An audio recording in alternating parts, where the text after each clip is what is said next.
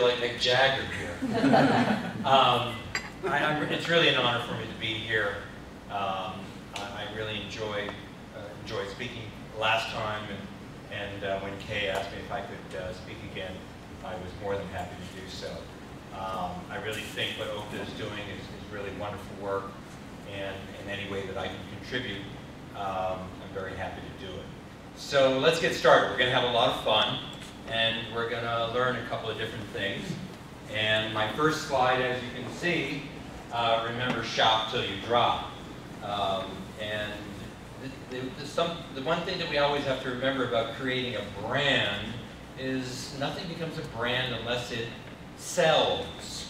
So branding really means that something has to be successful in the marketplace in order for it to actually become a brand.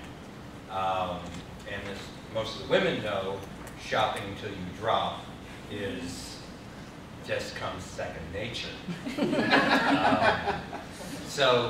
I'll start out with one of my favorite stories about two guys sitting on a park bench, and one guy's eating ice cream, and the other guy says, you know, I once wrote a book about how to lose weight eating ice cream and cookies.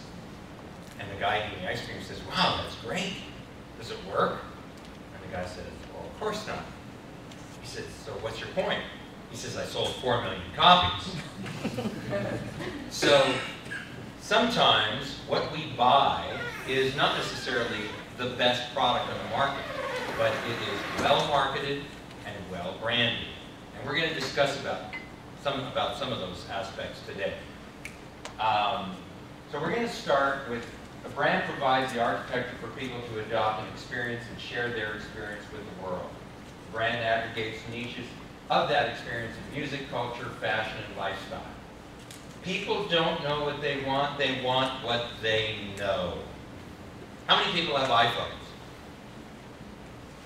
Quite a few. How many people have Galaxy, Samsung Galaxy? Okay, so we have, and that basically covers the room. That's it. Now, BlackBerry. Oh! And you're going to go down with the ship. And there's a perfect example of brand loyalty. Okay?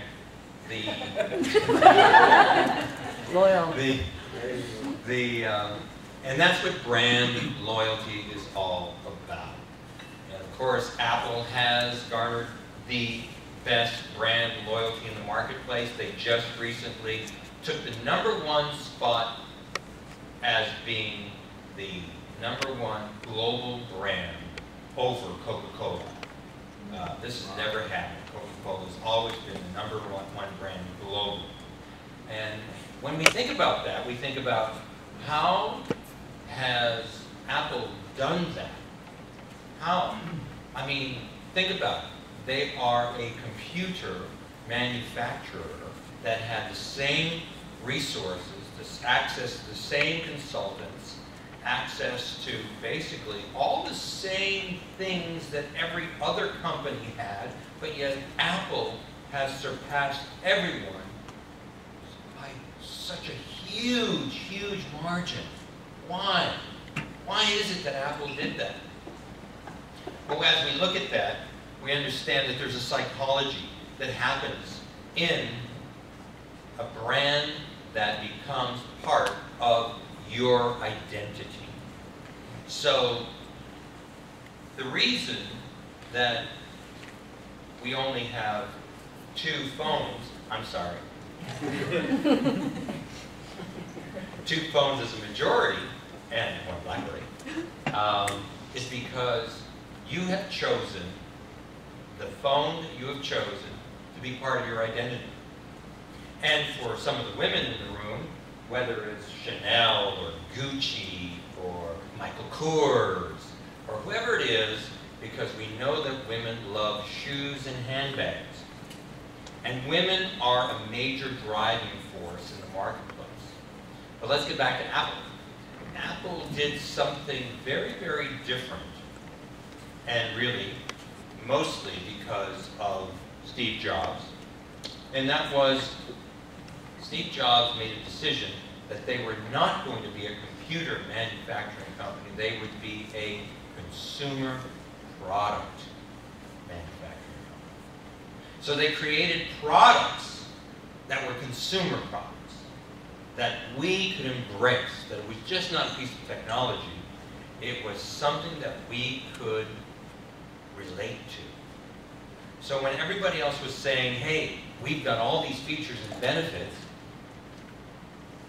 Apple said, hey, we're different. We're going to buck the status quo. We're going to be the rebel, the outspoken one. We're going to force you to think different. Remember that ad? You see it all the time. What happened? Well, that combined with a cool-looking phone, not the best phone, and I know those of you who have iPhones and probably stood in line to get it, think it's the best phone, but it's really not the best phone. It's a very good phone. And for the people who have the Galaxy Samsung, or the Samsung Galaxy, for you, it's the best phone.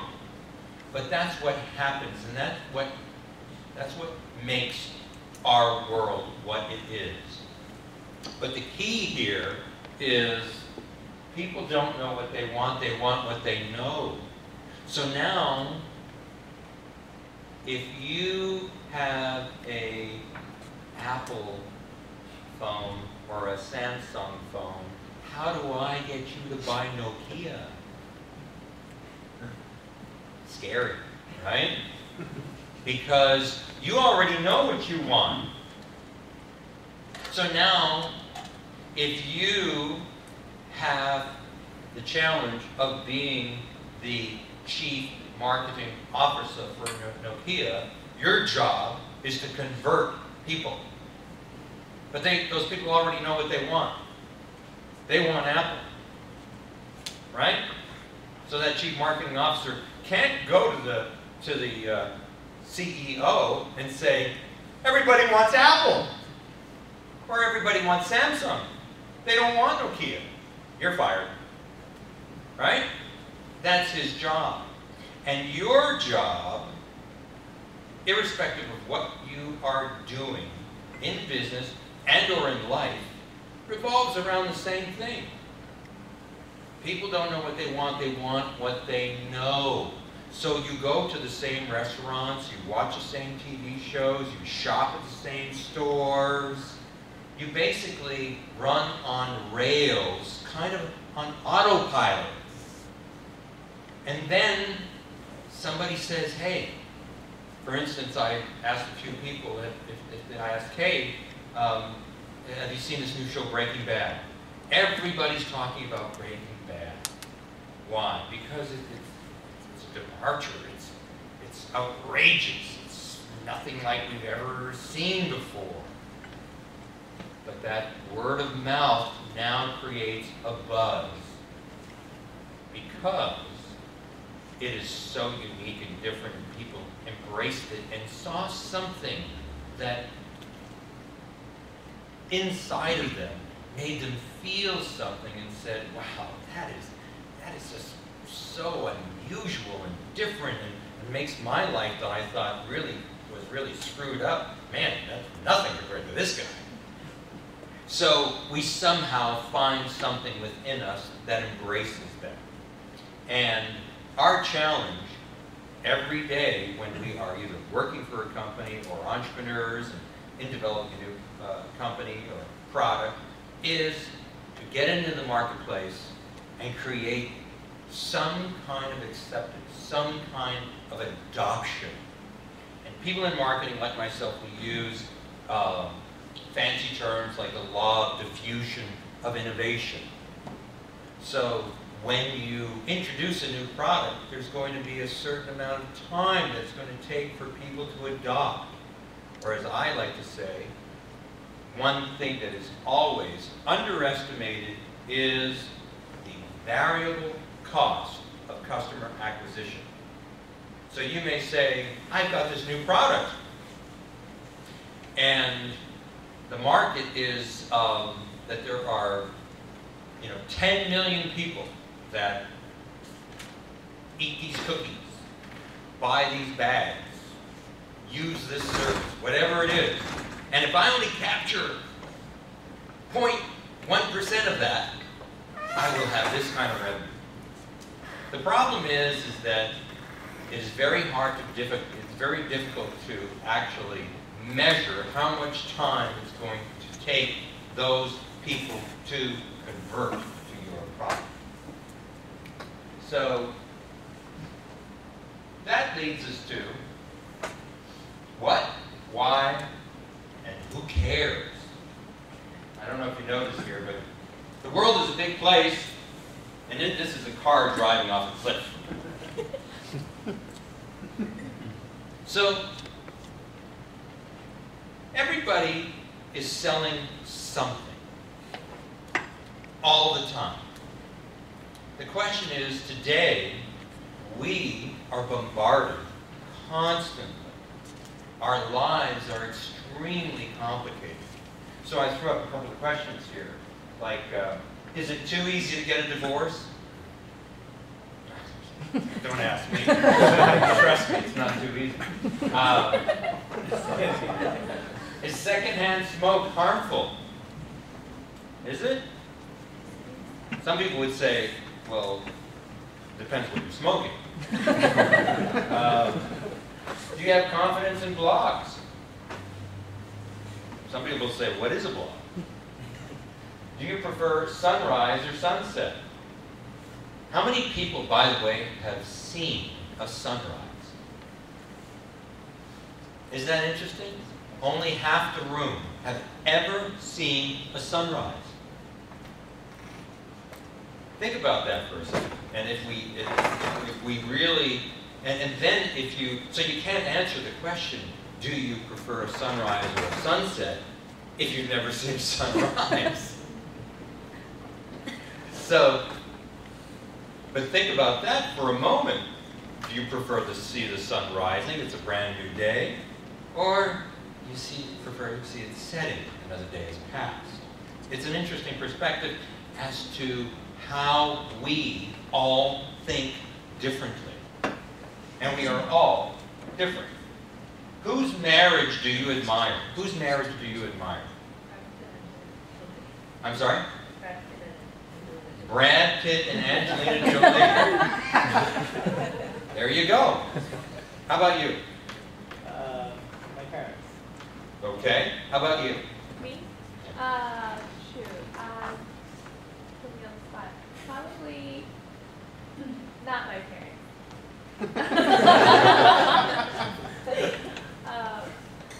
Kim Kardashian.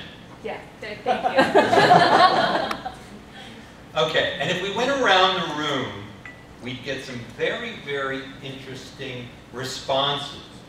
And I only asked 3 people. Okay? In this room, we'd probably get different responses from many different people. Whether it's Brad Pitt and Angelina Jolie, or Kim Kardashian, or President Obama and First Lady Michelle, or your grandparents, or the choices go on and on and on. But it tells us something about that person. So, who are you? Who are you? This becomes something that is very important in today's marketing, because who are you marketing to? We have 2 groups of people. Some of them have an iPhone, and some of them have a Samsung Galaxy. We could have a war here. There could be a battle, right? It's like it's a turf war. But these are choices that most of the people in this room have made for specific reasons about who they are. And that is what creating a brand is all about, is who is my target audience. Because when I introduce a new product, why should anybody care? If I had the greatest phone in the world, I'm going to introduce the Desantis phone. It is unbelievable.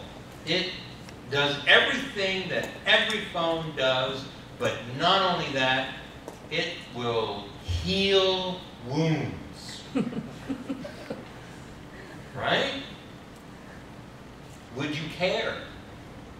You probably wouldn't care. Because people don't know what they want what they know. Right? Because you can get phones for free right now. And by the way, there's a new app out there that you can put your finger on your flashlight and it will tell you your pulse. So in actuality, we may see a phone that heals wounds. You heard it here first. So that takes us to our target market. And love. Look at this guy.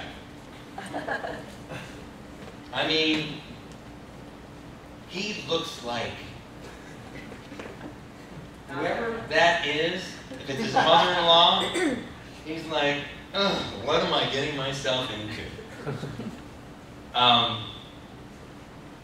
So it's not important who likes you, it's not important who hates you, it's only important who loves you. That's it. Period. End of story. Everything else is meaningless. Love is the most important thing. And we know that for a fact. That man loves his BlackBerry. I mean, come on. Can it be more obvious? I mean, we know why the people who love their iPhones. We know that. I mean, I know I couldn't pry it out of your hands. I couldn't do it. Right? Would anybody be willing to give up their iPhone for a Samsung Galaxy? Obviously, Samsung Galaxy has tried that. Right? But they realized that they had to go after a different target audience. And that audience loves that phone. Those of you who have the Samsung Galaxy have it because you love the features, the functionality. It is more attractive to the nerd. Yeah. Right? Yeah. Jose, am I right? Yeah. So, but that was very smart of Samsung, wasn't it? Instead of going head-to-head with iPhone, they said, our USP, our unique selling proposition, is going to be different. We're not going to go head-to-head with them. We're going to go over here, where they are not. Which brings us to what you want is not always what you need. And women understand this very well, because they don't need 20 different handbags. And I'm probably being conservative. Right? Just because, hey, it's fall. I need a new handbag. Right? And I can't use the handbag that I had last year because that's no longer the color that's fashionable this season. And if I use that one, then all the other girls are going to know that that's she's using last season's bag. Did you see that? And women go through this all the time, and that is why the engine of consumerism belongs to women. And we applaud them, but especially those of us who are in the market. So understanding that is very, very important, because there's an emotional need, there's a cultural value at our core, for some of us, not all of us. No one can disagree that Apple has created a culture, right? It has its own, just like Facebook has its own culture, right? And within that culture are all these little niches. I mean, I don't spend a lot of time on Facebook, but I do have a Facebook page, and I use it really just to monitor different people. And some people are extremely spiritual, and some people are very technical and techie, and some people are very political, and some people are very sexy. There's a lot of sex. And I haven't enjoyed that, actually. And within that, we now know that Facebook has become a personal broadcasting platform, right? That we, as a culture, irrespective of where we came from, want to express ourselves. We want to be heard. And Facebook has given us that outlet. And now, marketers are looking at Facebook and every other social media trend to find out, to extract more about us, which is a big question as far as our privacy concerns, right? Because now we are always connected. We are always connected in everything you do, everything that you say, everything that you Google is somewhere. Whether it's in the cloud or somewhere. We don't know. But Big Brother is watching. Whoever Big Brother is. Or maybe they shut down this week. So, when we're looking at introducing a product, introducing a new company, introducing a new idea, the first thing I always ask people to ask themselves is, what is your criteria for success? And a lot of people don't know how to answer that question because they don't ask the right questions. Many people get married, and after 2 or 3 years, she says, I think we should have a baby. And he says, what?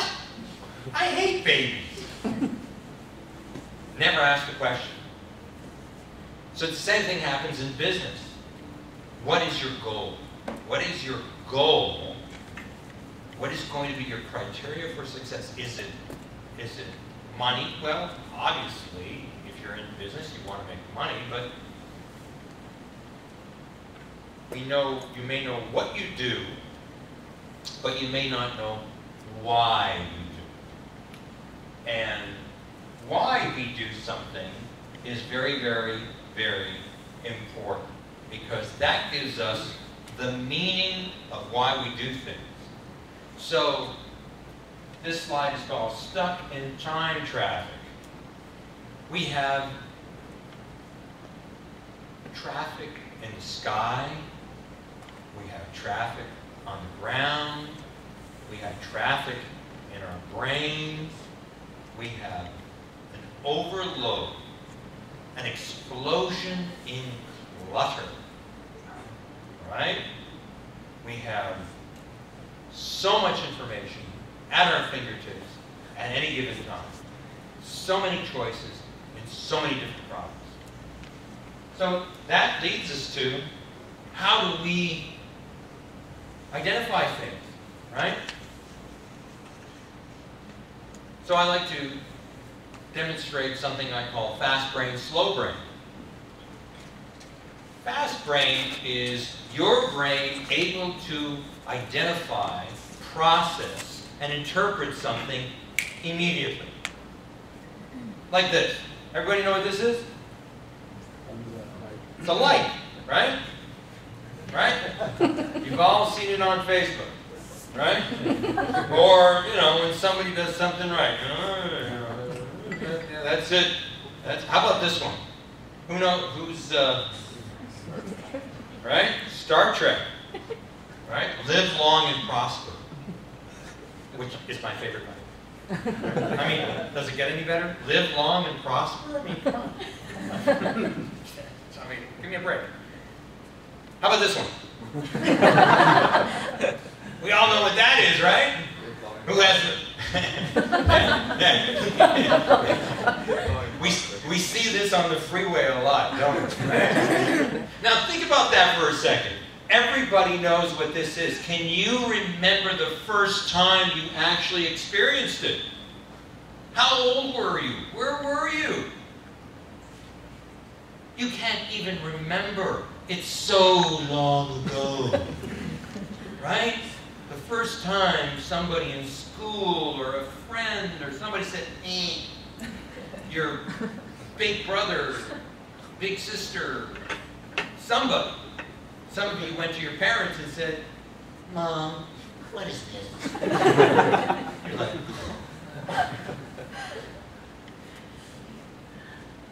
so our brain is able to immediately process, interpret that sign instantly. And it's the same thing when you see you can see a Starbucks logo from miles away, right? You can see it. You process it immediately. Now, if I ask you, what's 167 times 14 divided by 4? What happened? Now you just went into slow brain, right? Just like, whoa, what did he say? So that requires more processing. And that's the same thing that happens when we see a new product, a new brand, a new something that we don't immediately identify, and we have to think about it. Right? So when you see something new on the shelf, and now remember always, people don't know what they want, they want what they know. So when you go and you buy your milk, or you buy bread, or cheese, or noodles, or whatever, clothes, anything, you're on rails, you're on autopilot. But there's somebody out there that's trying to sell you something else. On those shelves out there, right? And that changes all the time. Companies, products are competing for your attention all the time. And it's very important if you work for a company to understand that, and if you're an entrepreneur to understand it, because you're trying to break through the clutter. So what happens is that gates are down, lights are flashing, but the train isn't coming. You've put your product out there, you've done whatever you're going to do, you have a marketing plan, you've determined you've got a product that you want to sell, and you've done all this stuff. But guess what? At the end of the day, you go, nobody came to the restaurant, nobody bought my product, I built a web page, and I got no traffic, or I had a lot of traffic, and nobody bought anything. We are always on, always. As I said earlier, we are bombarded. We have never had so much information, so many products at our disposal, right? You can compare shop all day long. You can look at anything. You can be at a store and you can see, gee, can I buy this on eBay? Let me check it out on Amazon. So we have these choices available to us all the time. So it's never been harder to get people to jump species. What does that mean? Well, this is a picture of the Wright brothers. Everybody knows who the Wright brothers are, right?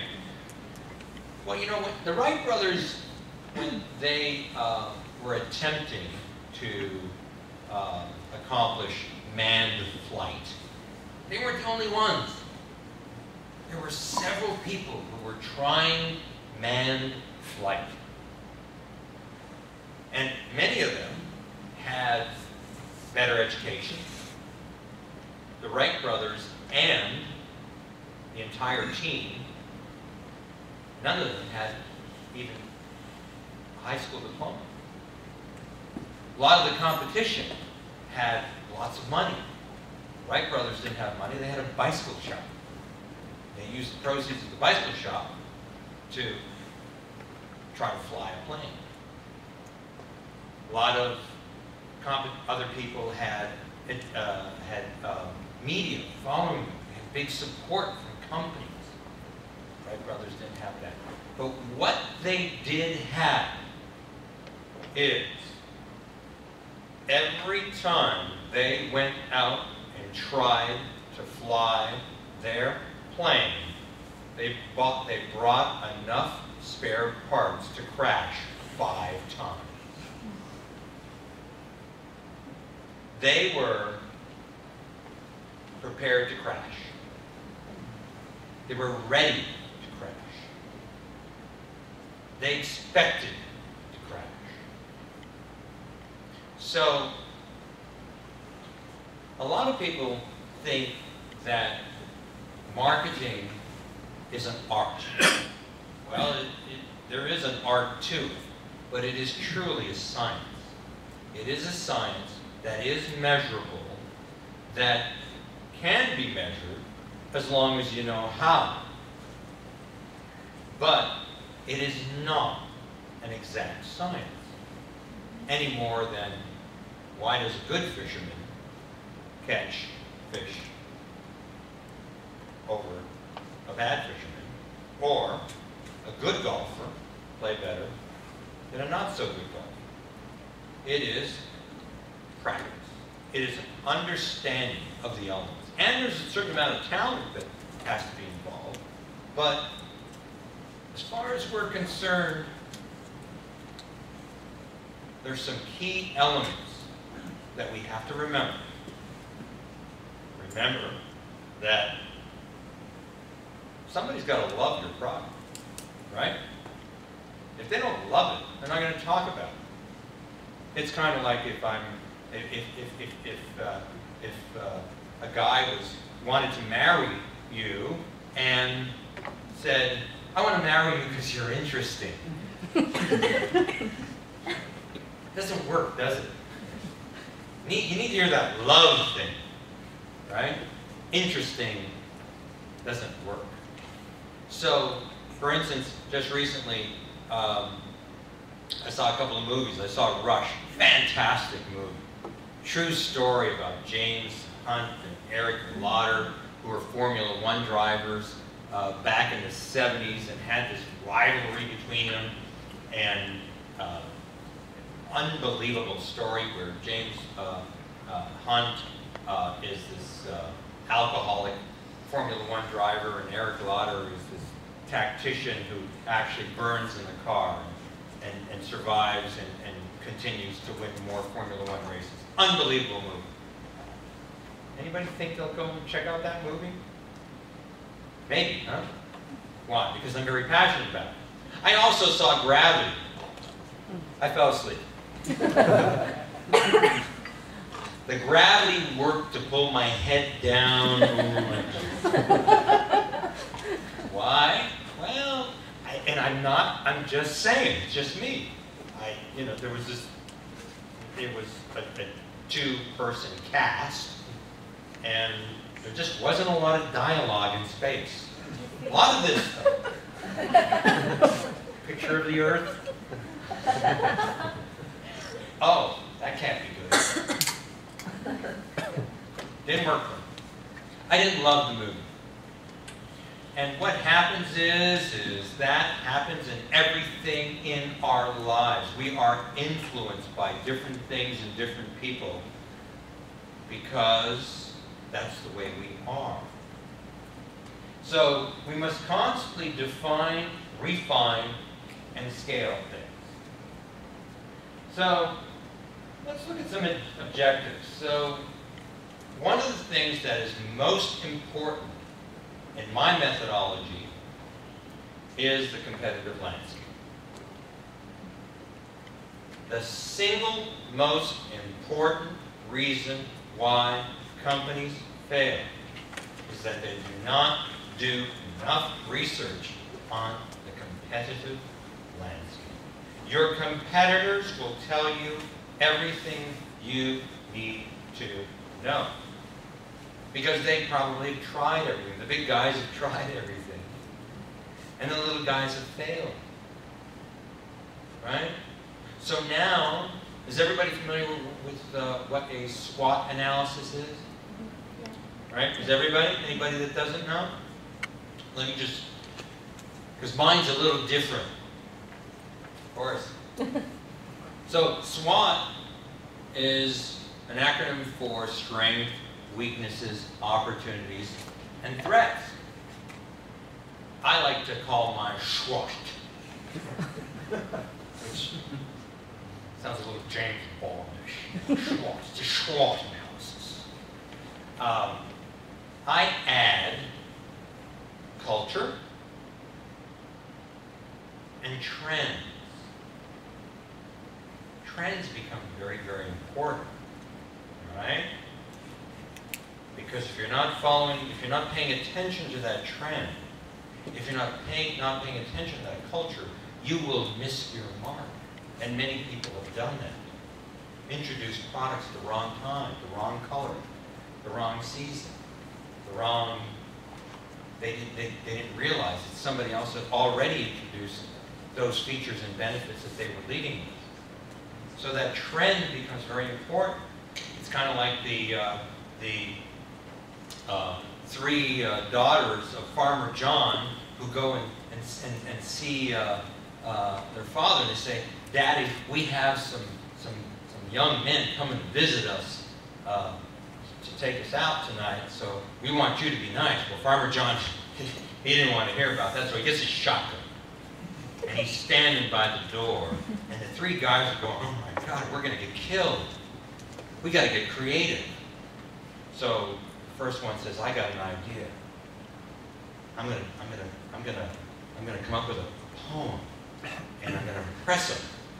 So he goes up and he knocks on the door, and Farmer John opens the door with a shotgun, and the guy says, "Hi, I'm Joe. I'm here for Flo. We're gonna go to the show. Can she go?" Farmer John says, "Wow, that's pretty impressive. Okay, come on in." So the next guy says, "Wow, that worked. I like that."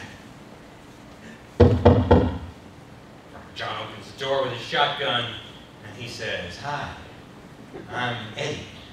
I'm here for Betty. We're going to have spaghetti. Is she ready?" John says, "You know, that's pretty good. Come on in. There's a trend going on here, right? This is working." So the third guy comes up. Farmer John opens the door, and this guy says, "Hi, I'm Chuck." Boom! All right, so. Wow. What rhymes with Chuck? All right, never mind. All right. So, if you're not careful with trends, you could get shot. Right? If you don't pay attention, then you will fail. And the psychology and physiology and mechanics of marketing are such that you have to pay attention to everything. As A.J. Flaherty once said, who was the former CEO of Procter & Gamble, when asked, what is a brand? He said it is everything. It is everything from naming, to the color palette, to the tagline, to the packaging, to supply chain management. Right? How many times have you went to a store to buy something, they said, we're out. We're back ordered. Excuse me? So all of this effort went into getting you to actually go somewhere, buy something, ready to give people your money, and they say, sorry, we didn't plan for this. So that affects the brand, right? And why did that happen? Because of supply chain management.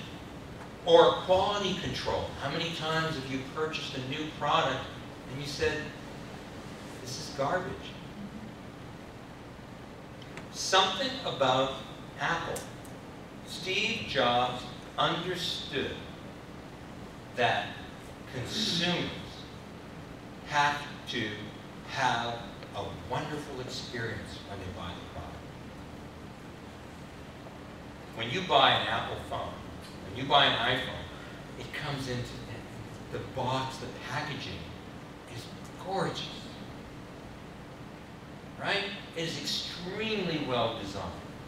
The phone is well designed and it's beautifully packaged, and it takes you 4 seconds to actually feel that experience, which is measured. Everything is calculated to make that experience wonderful. And that's the difference between the people who understand the brand and the experience and the people who don't. And we see it in a lot of different categories. Let's take Lady Gaga. Yes, she is a very, very prolific songwriter. However, she understands the art of fame. Right? She understands how to keep us intrigued with wild hairdos and crazy outfits where we're just kind of like, what? Meat? But what happens? We're talking about it, right? Just recently, MTV Music Awards, Miley Cyrus. Right? People are still, she's still in the news. Now, is she crazy? Or is she brilliant? Right? So, she's still in the news. Justin Timberlake won, but he's not in the news. So who really won? So it's a different world in how you get noticed, how we get noticed, how things get noticed, has changed dramatically. So for instance, as many of you know, Red Bull. Well, Red Bull was founded by a guy by the name of Dietrich Mateschitz. That's his name. Dietrich Mateschitz.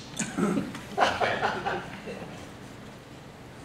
And he doesn't care that I use it that way because he's a billionaire. Now, he was a branding guy just like me, and like many of you. He worked for a branding company called Brandex. And he's quoted as saying, if I had to brand one more toothpaste, I was ready to jump off the building. Because what happens when you have a branding and marketing company, you get a lot of the same products over and over again. And you have to figure out how to differentiate that product. So when I see another skincare company come in, I'm like, oh, that's what we need, another skincare company. Or when I get somebody that comes in and says, oh, this acne product is better than Proactive. Oh, God. Right? I hope you have a lot of money, because it's very expensive to go into that category, because it's a cluttered category. All the women in the room know the choices in skincare are beyond infinity. It just never seems to end, right? So Dietrich identifies Red Bull and says, I'm going to come out with an energy drink. Do you know that 3 different agencies told him that he would fail? 3! Anybody know why? Anybody want to take a guess? Tastes bad. That's right. It tastes like, right? It's definitely an acquired taste. But Dietrich knew what he was doing. And what most people don't know is Dietrich created this 8.5-ounce can. We didn't have an 8.5-ounce can. Remember? We had Coca-Cola, we had Pepsi, we had 7-Up. They were 12-ounce cans. But he came out with this can. Different value proposition, and guess what? It was $2. $2. Everybody, especially at Coke, said, this guy's crazy. He's going to sell that for $2? Never work. Well, guess what? It worked. It was like when Dick Clark said, the Beatles will never make it in America. So, sometimes, when the person who understands marketing, understands who his target audience is, understands behavioral economics, understands the art of fame, understands deployment, understands the competitive landscape, can win. Because Dietrich said, I'm going to fill that unfulfilled segment. There's no one else that has an energy drink. And that's where I'm going to be. So when you look at the competitive landscape and you were to do a SWOT analysis, or as I call it, SWOT analysis, thank you, Sean Connery, and you do strengths, weaknesses, opportunities, threats, culture, and trends, and you were to look at every single one of them. Now, Coke is still a much bigger brand. I mean, I think something like 12, no, actually it's more, I think, right? But it's somewhere, maybe around 15% of people have a Coke for breakfast.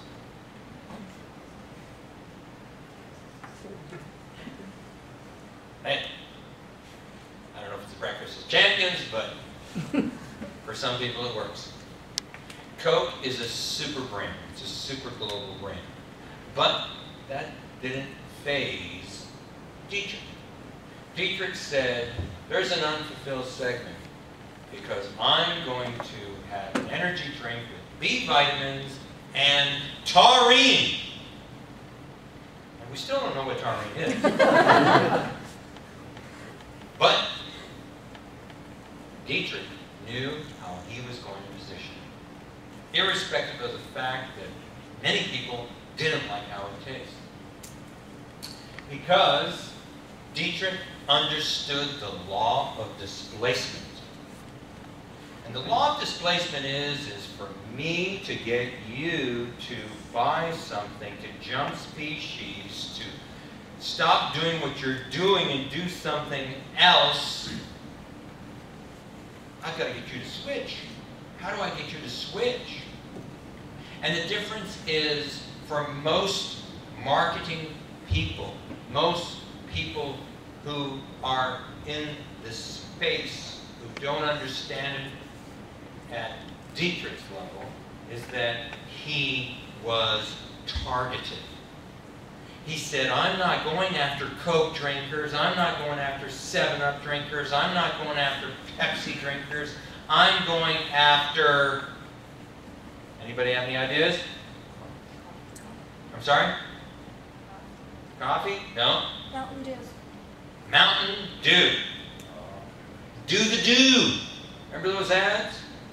He went after young, extreme sport enthusiasts who were drinking Mountain Dew. And why were they drinking Mountain Dew? Because it was loaded with sugar, dude.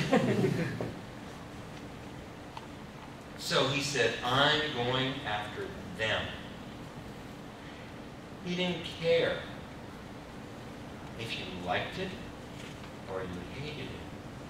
He only cared if you loved it. Right? So, Dietrich understood that philosophy.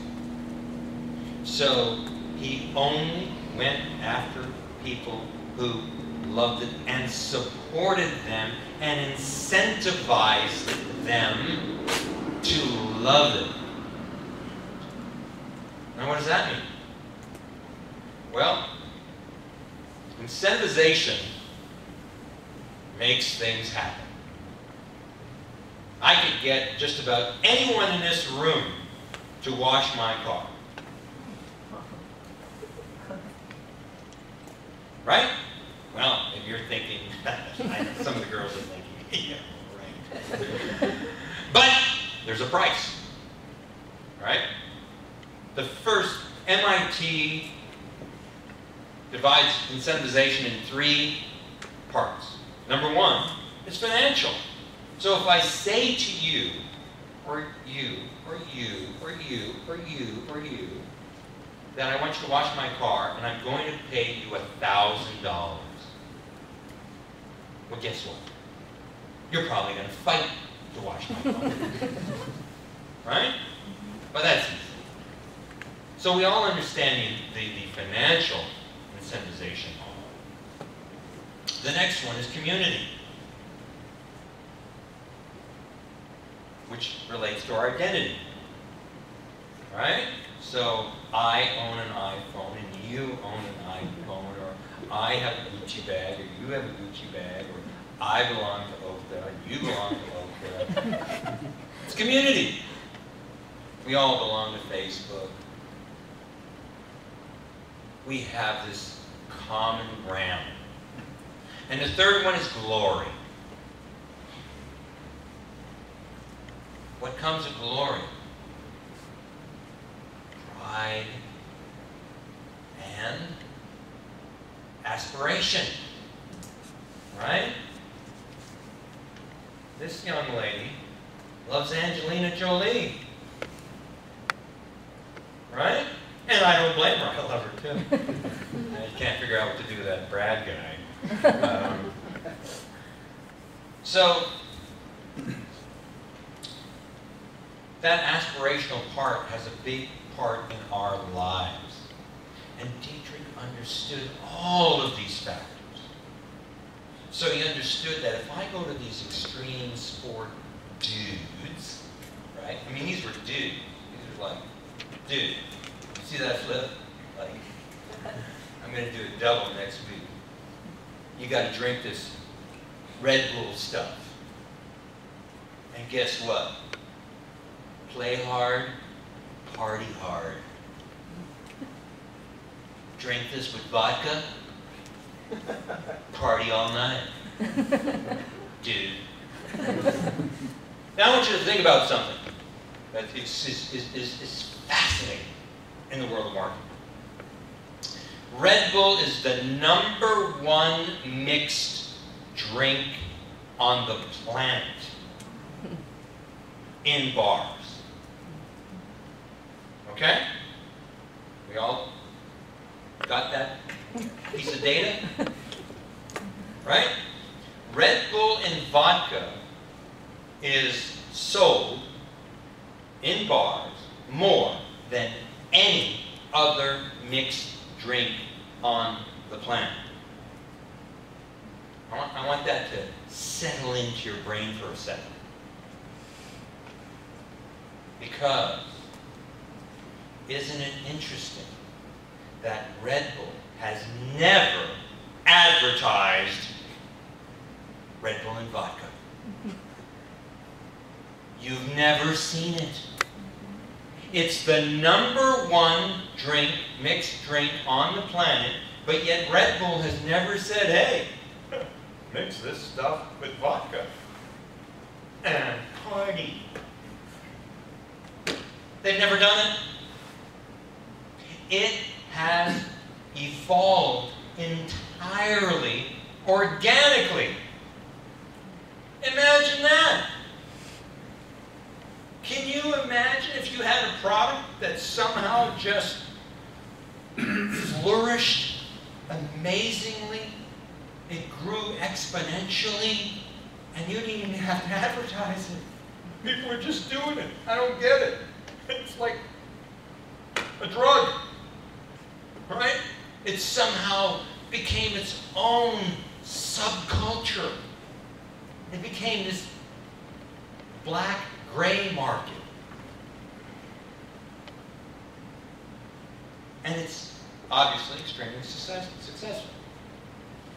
But that is the power of love. It's like BlackBerry. But it's like iPhone. But it's like the Samsung Galaxy. But it's like Gucci. Or one of my favorites, Louis Vuitton. Louis Vuitton, for most of the guys in this room who aren't familiar with this brand, it is the most expensive designer luggage handbag company on the planet.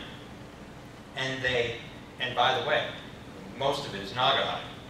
And they never have a sale. They never have a sale. Right? Phenomenal. And women will die to get a Louis Vuitton bag.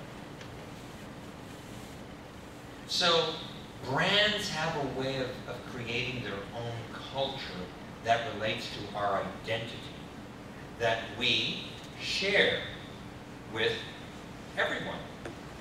And that's how brands grow. Because of that loyalty, that dedication. But getting back to Dietrich, Dietrich was very specific. He didn't go after Coke, he didn't go after 7-Up drinkers, he didn't go after Pepsi. He went after Mountain Dew. So he understood the law of displacement. So many times when I am discussing, introducing a new product with someone, I will say, who do you see, or what do you see your product replacing? And I don't care what it is. I don't care if you offer a service and you say, hey, I'm a dentist and I want to expand my business. Okay, great, super. I assume you're a good dentist.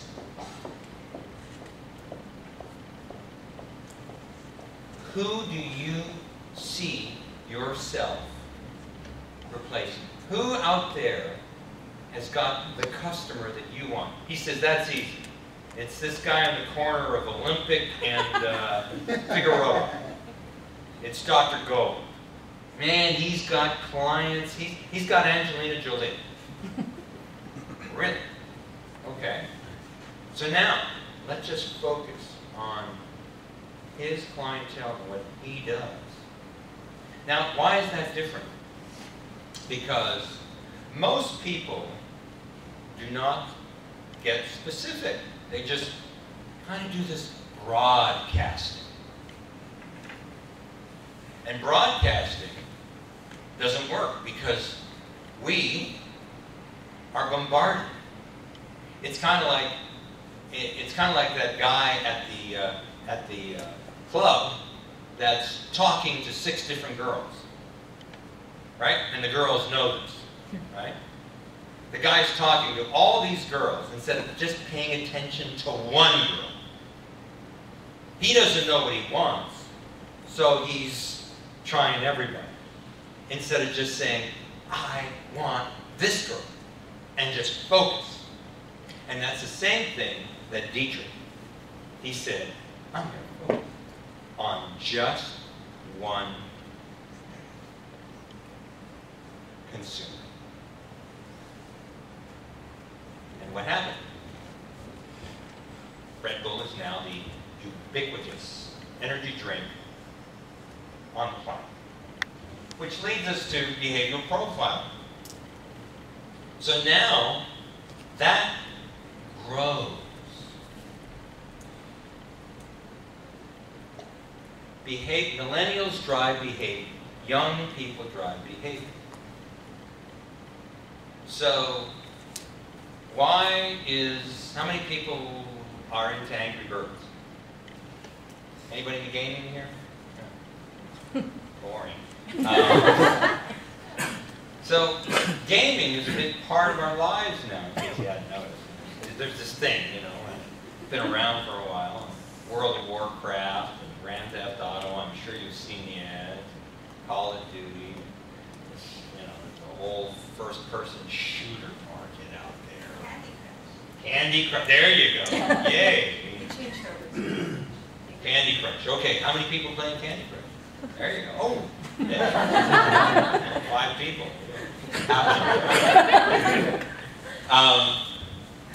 We probably have about 1 billion people playing games, and it's growing every day. This is very important. All of this is very important because young people drive behavior. And whatever it is that you are doing, whatever it is, whether you work for a company, whether you're an entrepreneur, what you want to do is you want to ask yourself, what is shareable?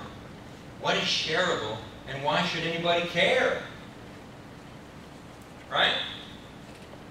So if I spend all of my time trying to convince you to do something, and you don't share it, then it's not really beneficial to me. What happened with Dietrich was he picked these young, extreme sport dudes that would hang around in groups anyway, and they would spread the word, and then some of these guys would become heroes in extreme sports, which he said, I'm going to support them, which became aspirational for the other guys. And that became part of the culture. And then we had these little Mini Coopers with a can of Red Bull on the back. Maybe some of you have seen them, maybe you haven't. But they were called mobile energy teams. And we'd get very attractive young women that we recruited from Hooters. And they would come out in their mobile energy outfit, and you just